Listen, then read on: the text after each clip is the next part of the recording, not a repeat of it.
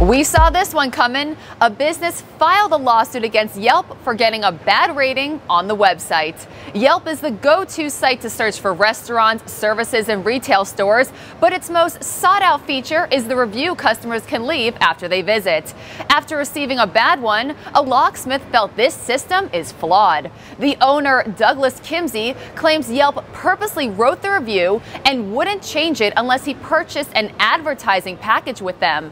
Kimsey also pushed that Yelp should be liable for distributing reviews to search engines. The locksmith said he lost 95% of business after getting 1 star on Yelp. However, the court responded that there were no facts supporting that Yelp made up comment under a fake identity. Furthermore, the decision said Yelp is based on users' opinions and is not content created by the company, making Yelp not liable for content it gets from its users. Even if the company distributes the content, it does not make them the creator nor the developer. Unfortunately, the case rests that you can lock your doors, but you can't lock people's mouths, especially when they're dissatisfied. I'm Olivia Bono-Voznenko for Modern Wall Street, always giving you the latest.